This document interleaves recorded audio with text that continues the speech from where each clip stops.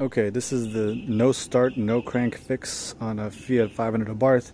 Pretty sure it'll work with other Fiat 500s that are having the same issue. I'm talking about the one where you turn the key and nothing happens, like not even a click. If there was a click, it would probably be a starter issue, but since there's no click, it's something preventing it from even giving power to the starter. So it's some safety feature or something.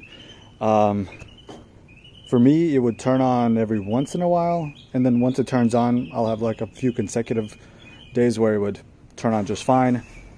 But then when it stops turning on, then you just got to give it a few days and it'll turn on again. It's bullshit. Hopefully you guys aren't dealing with this, but if you are, here's how I fixed it. Also, check out this tiny little battery. How cool is that? Anyways, you're gonna go right here. This is the fuse box. Gonna undo this screw. This pulls up. Let me see. Okay, so in here, you're looking at these. Right under this 30 is where you'll find this. Okay, this solenoid basically is like a safety solenoid to make sure that you're pressing the clutch to turn on your car. What you're gonna do is pull this out and just jump these two.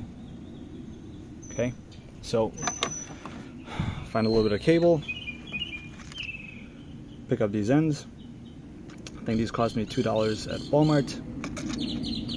Put it on both ends of the cable and just stick them in there. As you can see, it is those first two,